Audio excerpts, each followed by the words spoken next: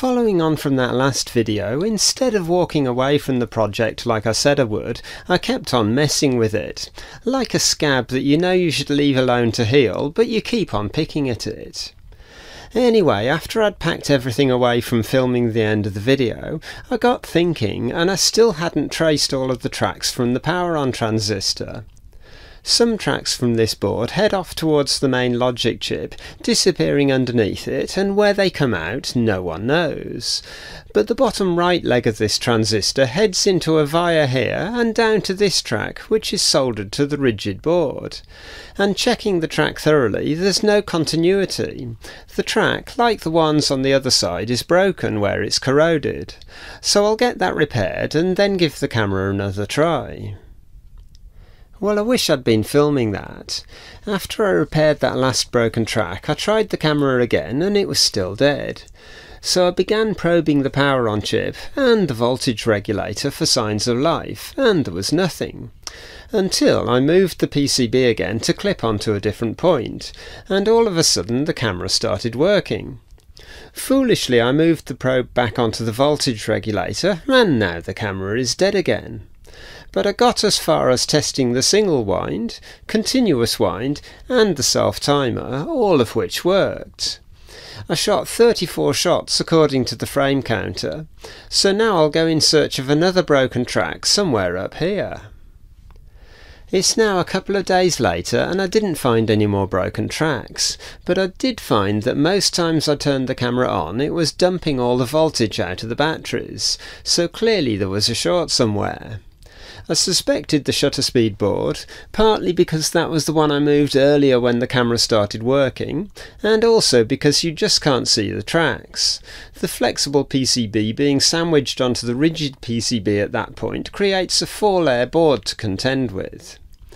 Anyway, after much scrabbling and prodding, I did find a fair bit of corrosion between the two boards, which I've cleaned off as best as I can.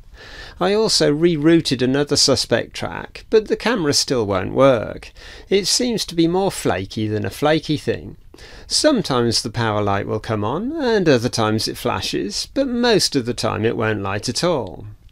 When I last tried it, the light was sort of working, so I'll try it on camera now in the hopes that I can get a clip showing some signs of life. And after a few attempts, the power LED is on, but if I press the shutter release, the motor just whines. It's not stuck or anything, but the chip that controls it is just sending out a high frequency rather than turning it on properly. So possibly now one of the chips has died, or maybe it's just a power supply issue, which could of course have destroyed the chips already. Whenever I try to use the oscilloscope, the camera won't turn on, so I can't get any decent readings. Back to the drawing board. At that point I walked away again for a few days, still thinking about the project all the time. On the odd occasion that the camera had partially powered up while the oscilloscope was connected to the voltage regulator, the output seemed to be very noisy. More like a sawtooth than a nice smooth trace, and there are a couple of capacitors listed as preventing oscillation of the constant voltage IC. One of those goes across battery plus and minus, with the other one located next to the voltage regulator itself. I've had those out previously and tested them, but that was before I'd applied any power to the camera. So I popped them out again, and the one across the battery terminals had a very low capacitance and a high resistance.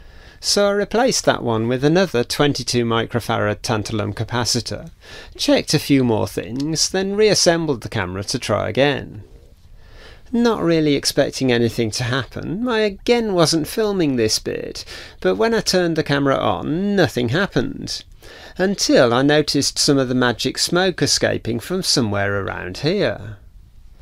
At this stage I figured that the whole project was now dead and buried, so I sat the camera the correct way up and cautiously turned it on again to see if I could figure out what was getting hot.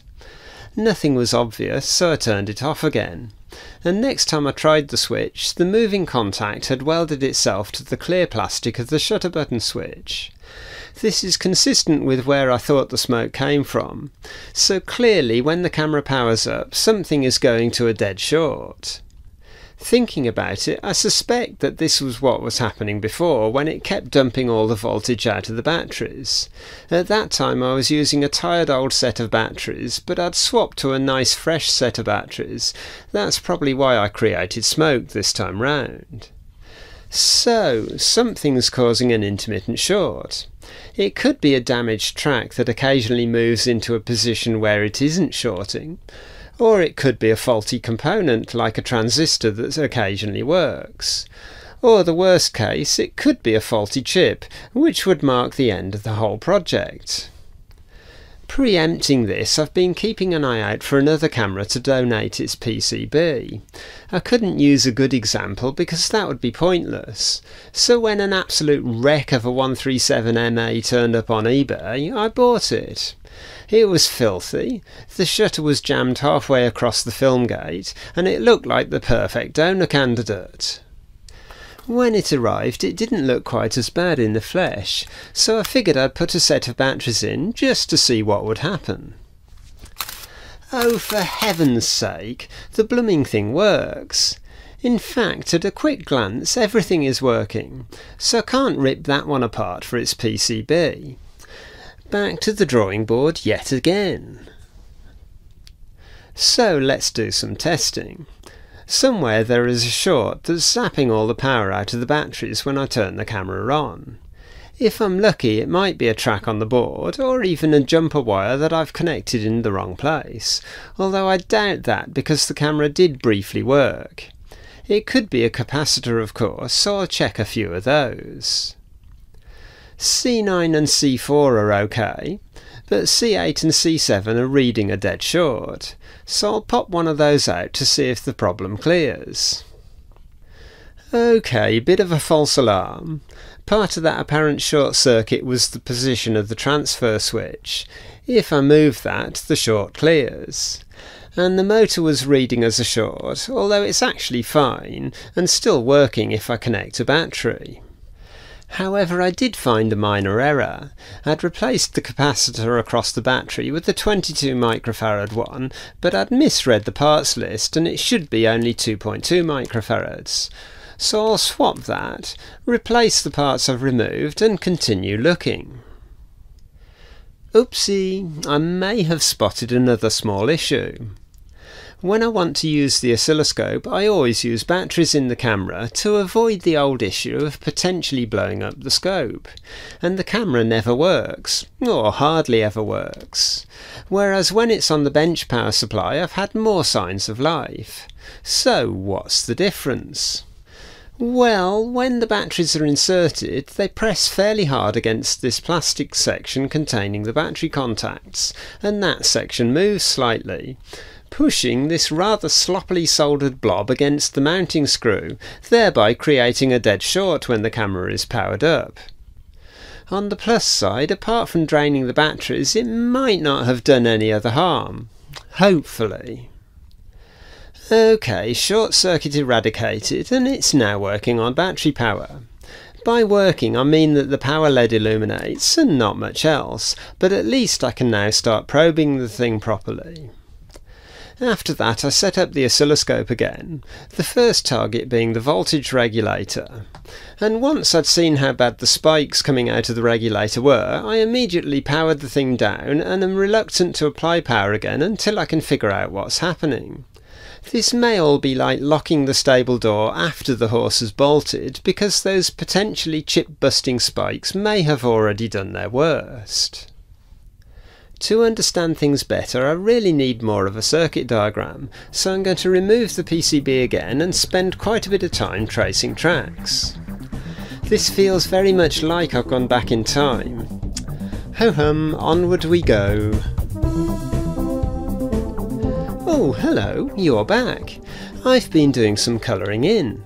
Would you like to see the one I did earlier? It's quite big, so I'll have to move the camera back to get it all in. In fact, I kept running out of paper and had to add bits on the sides, and even then I ran out of space, so some of it ended up on separate sheets. Okay, seriously, that was quite a project, but here is more or less a full circuit diagram for the camera, and it gives me a bit more of a clue how power is distributed round the chips. I traced every track visually and then confirmed it was physically connected using the multimeter. Along the way I found some more broken tracks and others that had been okay before but have now flexed and broken, such as this pair heading to the trigger switch. The copper is mostly pretty flexible, but on some of the bends the alkaline had got in, and once there's a bit of corrosion the copper becomes very brittle. There are more broken tracks at the edge of this ribbon section too, and on this piece that carries the flash sync signal. I can repair those broken tracks, but nothing yet is shouting out as being wrong, and I still haven't figured out how to test that voltage regulator out of the camera. So I'll stare at my diagram a bit more to see if I have a brainwave. I haven't had that brainwave yet. I did pop out capacitor C3, which is there to smooth the output from the voltage regulator, but it seems fine, so it went back in. I've repaired the two tracks heading to the flash sync switch because I don't think there's much space in there for wires. The broken tracks on this ribbon section might be difficult to deal with, so I'm just going to lay in some wires for that job and hope I can find a route over the top of the prism for them. Beyond that, I'm going to reassemble the camera and try it again with the oscilloscope. I have tried the oscilloscope on the working camera, so I have a bit more of an idea what I'd expect to see in there. It's not particularly exciting. All the clever stuff is done internally in the main chip, with these two apparently being switching modules and this one being an analog chip for the exposure meter. So I'll see you again in a few seconds of your time, or a few hours of mine. And for a quick sanity check, here's the voltage regulator wired up on some breadboard. The blue trace is on the battery voltage at just under 6 volts, with the yellow trace on the output from the regulator reading a steady 2.6 volts, which is about right, and it looks stable, which is the main thing. And as if by magic it's sort of back together again. We've gained a few more non-original wires. This red and green pair come over from IC1 to replace the broken tracks on the ribbon section down here. Then there's another pair down here that come from the trigger switch. I'd already inserted this pair before that bring battery power up to the shutter speed PCB. So now I'll make sure there are no obvious shorts and maybe try powering it up again with the oscilloscope attached. Okay, here goes nothing. I've got yellow connected to the output of the voltage regulator and blue connected to the switched ground pin. Battery positive is permanently connected. Well, that's not right, but I figured I'd film that bit anyway, just in case it worked, or exploded. I'll go away and test the thing properly and return shortly. Okay, I wasn't getting a good ground to the shutter speed board while it isn't bolted to the chassis, and now I have. That is ugly. Blue is on the middle pin of the voltage regulator and yellow is on the output. When the camera is turned on, the blue trace should remain grounded by the transistor. Unfortunately, no matter how hard I stare at my circuit diagram, I don't know which chip actually turns the camera on. It will either be IC1 or IC2, but with no documentation on either of those, I'm at a bit of a loss right now. After that I just went round in circles, testing what I could think of and basically getting nowhere. I swapped the two capacitors that are supposed to prevent the voltage regulator from oscillating, and that did nothing, but I didn't really expect it to, as I'd already tested the original caps several times. I put the speed selector and ISO resistor boards back together in case that made a difference, but it didn't. So I gave up and went to bed. As you might expect, I kept waking up thinking about it, and now I have a few fresh thoughts. Although my mega circuit diagram helps in tracing electrical faults, it doesn't give that much information on how the system actually operates.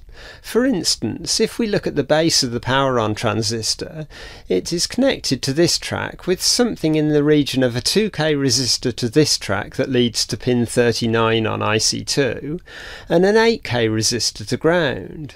So if no power is applied to this track, the base of the transistor is grounded and it will remain off. whereas when a voltage is applied here, it will defeat the 8K resistor to ground, turning the transistor on, which in turn connects ground to the voltage regulator, thereby turning it on. If we now look at pin 39 on IC2, it's listed as TRB, and looking elsewhere, TRB is transfer.